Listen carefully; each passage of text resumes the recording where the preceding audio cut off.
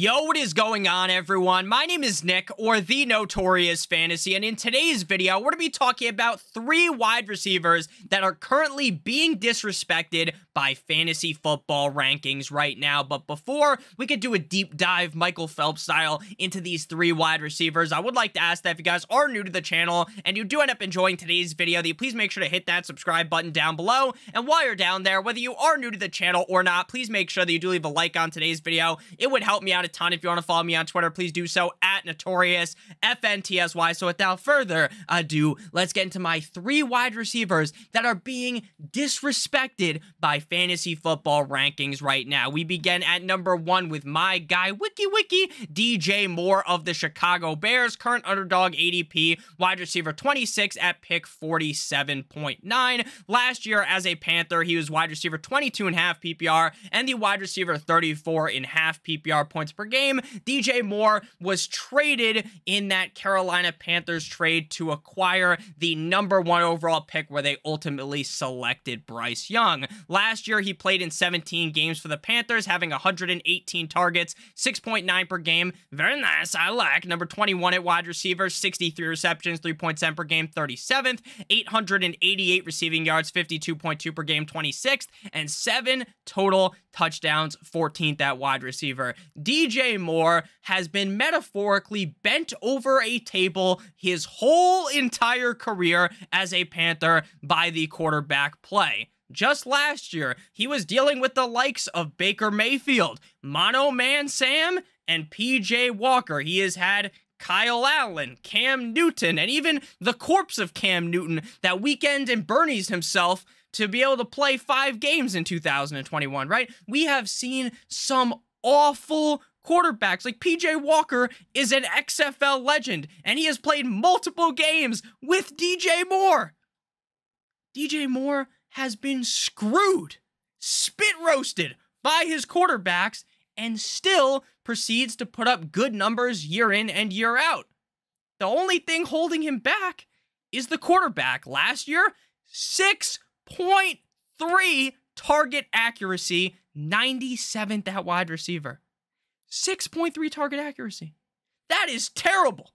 That is terrible. Stevie Wonder could throw the ball better than the quarterbacks did to DJ Moore last season. And yet, this man had a 35.6% dominator rating, which is a receiver's percentage of total team receiving yards and team receiving touchdowns, 5th at wide receiver. The Chicago Bears are definitely not the craziest step up at quarterback, right? It's not like Justin Fields is slicing through defenses like O.J. Simpson or something like Pat Mahomes, but Justin Fields is definitely much better than the other guys we talked about, and Justin Fields also has a great arm. I know a lot of people like to make fun of Justin Fields. It's like Lamar. He's a running back. Jalen Hurts, running back, this, that, and the other thing. But people love to do that to discredit the skill that Justin Fields has. And now, Justin Fields gets his best wide receiver weapon by far. Darnell, here comes the Mooney, didn't cut it. He did not cut it like OT Genesis in that song. He simply didn't. He was not good enough. Chase Claypool, not that guy. But DJ Moore is. And I understand being a little bit nervous about Fields, and maybe this offense doesn't look as great. Maybe Fields suffers and struggles a little bit more. Okay. But at wide receiver 26, you are widely disrespecting the skill of DJ Moore. Just immensely. Because DJ Moore himself, I could be throwing him the fucking football, and you should have him ranked higher than wide receiver number 26. My second wide receiver being disrespected by fantasy football rankings right now is Treylon Burks of the Les Titans, the Tennessee Titans, underdog ADP wide receiver 38 at pick 72.3. Again, DJ Moore, wide receiver 26 at pick 47.9. Last year, Burks in his rookie campaign wasn't the best. Wide receiver, 79.5 PPR, 61.5 PPR points per game, 11 games played with 6 starts in 2022. Treylon Burks, just like DJ Moore, was exposed to garbage quarterback play. Malik was so bad. Malik Willis was so bad that they had to bring in Josh Dobbs to play quarterback. That's how you know things went bad for Treylon Burks and this Titans offense. I'd say it's pretty safe to assume that Tannehill is going to be the starting quarterback for a majority of this season. I don't think Tannehill's amazing. I also think Tannehill's better than he looked last year. So I think Treylon Burks should be just fine. And then even if they go to Mayo boy Will Levis, I think things will be fine as well. 11 games played with 6 starts in 2022, 54 targets, 4.9 per game, number 77, 33 receptions, 3 per game, 81st, 444 receiving yards, 40.4 per game, 74th, and 2 total touchdowns, 76th. He had a 50% contested catch rate, 19th at wide receiver, and 0.41 fantasy points per route run, 31st. And again, not great quarterback play. Now I know, going into last year, right, it was kind of shocking. Hey, this team just traded away A.J. Brown. And with that pick, they drafted Treylon Burks. And I don't think anyone was questioning necessarily if Treylon Burks was good enough or not to be drafted where he was, but it was kind of mind-boggling that you ship off this guy in A.J. Brown, who's amazing, right? I'm not saying top 5 receiver, but top 12 receiver in the NFL pretty clearly. And then you bring in Burks, and Burks obviously struggled. So people will even further kind of try and diminish what Burks is because he had a bad rookie year in a bad situation. Now, when you look further into things, when you try to uncover deeper, what is Treylon Burks' competition? It is Nick Westbrook-Ikhine, right? We've seen some flash games out of him. He's had some decent games, but nothing consistent, right? He might show up, drop 20 points, drop his nuts on your forehead, and then he's gone forever, right? You pick him up off the waiver wire. He had one great game, hallelujah, and then he does nothing or puts up a goose egg, 0 in your lineup, right? They have Chris Moore. Haven't heard that guy's name in years. Former Houston Texan. Kyle Phillips. Nick Westbrook-Ikhine, and Chris Moore.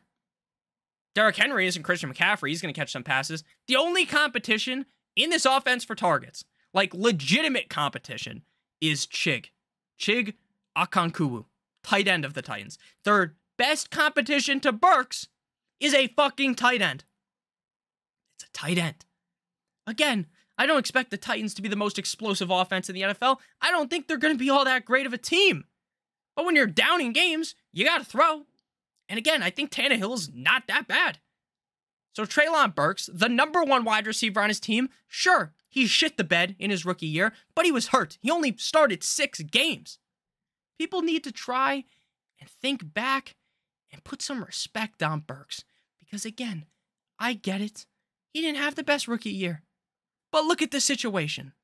Look at the situation. There is nothing around him. He's going to get force-fed passes game in and game out. I think wide receiver 38, that's way too high. He should be going wide receiver 32, 28, around that range. I'm seeing some blatant disrespect. Again, the Titans are getting disrespected as a whole. Rightfully so, right? The Titans are, besides Derrick Henry and Burks, and Chig, they don't really have too much skill. I'll give you that. But I think this offense is going to be not the worst, and Burks is the #1 receiver. And Burks coming out of college, again, it was shocking that A.J. Brown got traded and all this, but Burks had some legitimately good tape out of college. Sure, he struggled in his year #1, but I think we see a bounce-back year, a huge year out of Burks in 2023 before we dive back in to wide receiver, the 3rd wide receiver that is being disrespected right now by Fantasy Football Rankings. I would like to give you guys a quick word for our friends and our sponsor over at Underdog Fantasy. We've been talking about them this whole entire video. They are the best place to play fantasy football, best ball this summer. Best ball fantasy football is the single best part about fantasy football, the draft. You draft your team, that's it. There's no waiver wire, no in-season management, no trades. You just draft your team, 18 rounds, that's it. Underdog automatically puts your highest scores in your lineup every single week. They have the biggest best ball contest ever. $25 to enter, $3 million to first place, $15 million in total prizes. You might be thinking, Nick, that's a little bit of a pretty penny. I'm new to Underdog. I want to do just some cheaper drafts. Well, they got the puppy too. $5 to enter, $1 million in prizes, $150,000 to first place. If this sounds fun, best ball sounds fun, make sure you check out the link in the video description if you're new. Using promo code Notorious will get you a first match deposit bonus of up to $100. So you deposit $100, they give you an additional $100 for free. if you deposit 50, additional 50, 25, and additional 25. All you got to do is promo code Notorious or click on the link in the video description. I play on Underdog Fantasy a ton. I've already ripped a bunch of Puppy 2 drafts. It is incredibly fun, and it's kind of the best way to mock draft as well because people are putting actual money into this. So they actually care about the draft, right? You're not going to be seeing kickers going in the first round. There's no kickers and no defenses as well, which is also just a huge bonus. So now, back on into things. Make sure you guys hit that like button, that subscribe button if you've enjoyed thus far. The number 3 wide receiver that is being disrespected by fantasy football rankings is Isaiah Hodgins of the New York Football Giants. Current underdog ADP, wide receiver 81 at pick 183.4. Pick 183. Wide receiver 72.5 PPR last year. Wide receiver 51 in points per game. Sure, his stats aren't uber impressive. 10 games played, 5 starts. 47 targets, 4.7 per game, 88th. 37 receptions, 3.7 per game, 72nd. 392 receiving yards, 39.2 per game, 86th. 4 total touchdowns, 37th. But down the stretch of the season, when they started using this guy from week 13 to week 17, he finished top 24 in 4 of 5 games, as well as a huge performance up against the Minnesota Vikings and Kirko Chains, the new nightmare. He had a big game and they won. The other wide receivers around Hodgins are Perry Campbell, Darius Slayton. They drafted Jalen Hyatt, Jamison Crowder, and Wan'Dale Robinson. All right, so that's a whole lot of mid. Paris Campbell hasn't really been great in the NFL. He's had flashes. I'm not going to shit on the guy, right? But let's be honest, nothing special. Darius Slayton, he comes, he goes.